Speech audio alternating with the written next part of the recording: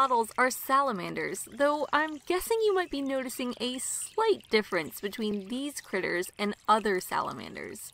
No, that's not a decorative headpiece to win the affections of other axolotls. The funny-looking wispy filaments surrounding the head of nearly every axolotl are actually external gills. These gills are present because axolotls, unlike most other salamanders, are neotenous. To understand the meaning of this, let's consider how most salamanders develop.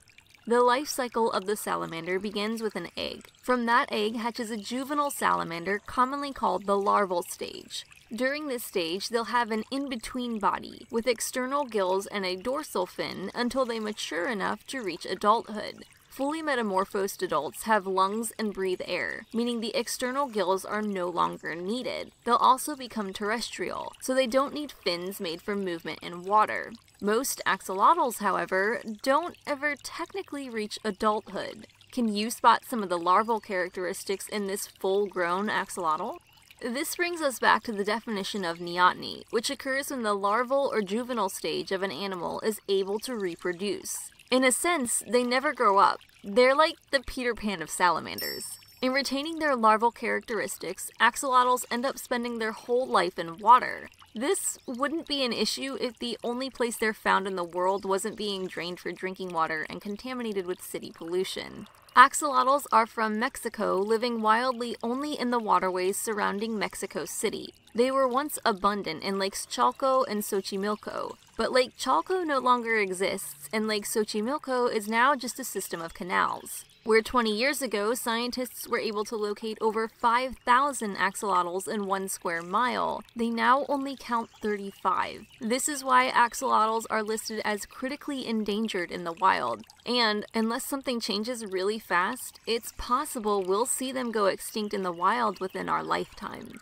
There are efforts being made to help raise awareness of axolotls. Plus, while this might not be a long-term solution for wild-living axolotls, they're relatively easy to keep and breed in captivity, so it's hopeful that their species has a chance of survival through captive programs. Something cool about captive-kept axolotls is that most of them can be traced back to a group of axolotls that were shipped to Paris for research purposes in the 1860s, so scientific research isn't typically pulling individuals from the wild. Axolotls are researched because they can regenerate lost limbs, and they're resistant to cancer, among other awesome traits. In the wild, axolotls have limited natural predators, including herons, though introduced large fish species such as carp now prey on them in more recent decades. Axolotls themselves are mainly carnivorous, eating fish, mollusks, crustaceans, and insects. On this diet, they grew up to be a foot in length.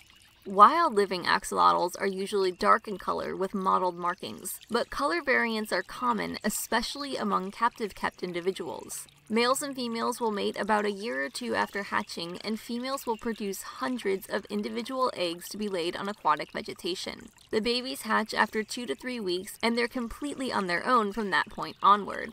Axolotls can live up to 15 years, though half that length is more of an average. Something observed in captive axolotls is that when a rare individual does undergo metamorphosis, thus losing their external gills, their life expectancy is actually decreased. The Aztec language is where the name of axolotls originated. Roughly translated, it means water dog. A myth regarding axolotls speaks of an Aztec god who transformed into an axolotl in order to escape his brother intent on killing him. I don't know, they do look pretty